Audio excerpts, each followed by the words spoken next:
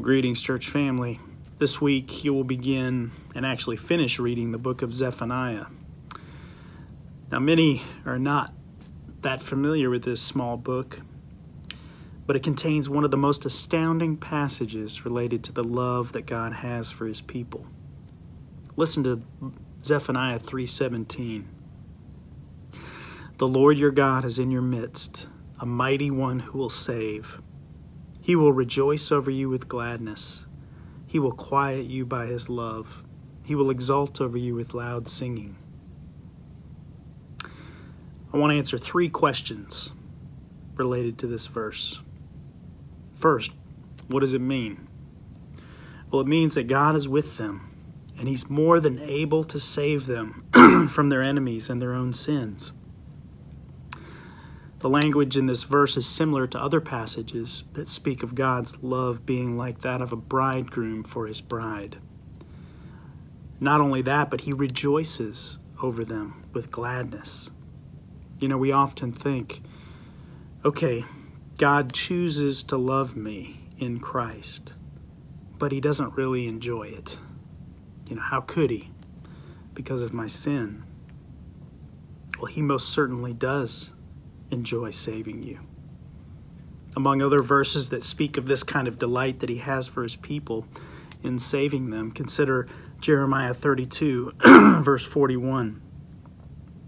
I will rejoice in doing them good, and I will plant them in the land in faithfulness with all my heart and all my soul.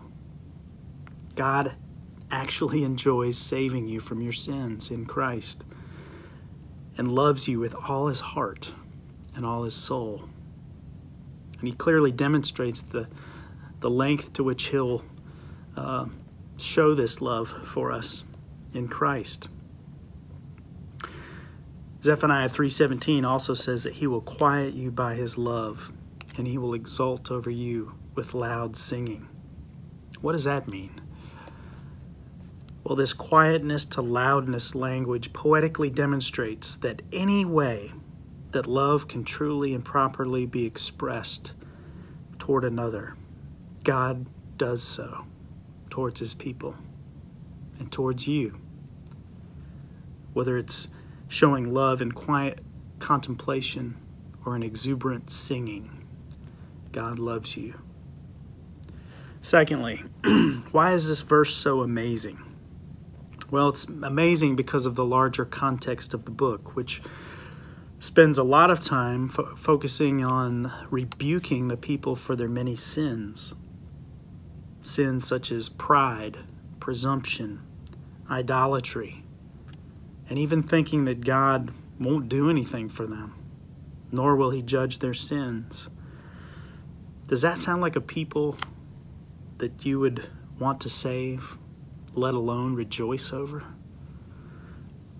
Be in wonder and marvel at the love of God revealed to us in this verse. Lastly, how is this verse practically relevant to us today? Well, we've already mentioned some things related to its meaning, but perhaps the best way to apply this verse is to think about it and pray it back to God.